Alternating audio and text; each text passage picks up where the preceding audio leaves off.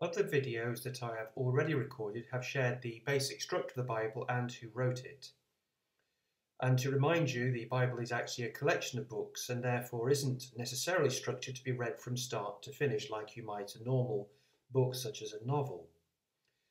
However, it's perfectly okay to read it that way, and if you are already somewhat familiar with the Bible, it's a very good thing to do.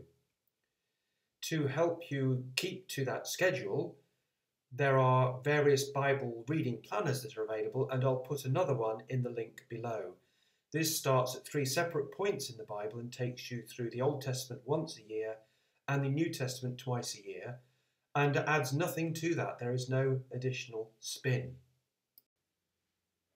However, if you are not familiar with the Bible, then I'd recommend that you start by reading 2 books from the New Testament, the Gospel of Luke and then the Acts of the Apostles. Both were written by the same person, Luke, and they're intended to be read in that order, Luke, then Acts. By reading them, you'll get a quick insight into God's message, and then from there you can go on to read the whole Bible.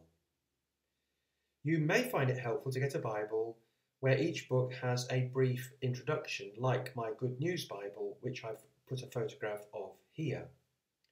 But do remember, introductions, headings, chapters and verses are not part of the original, so they're not God's message. They're just there to help.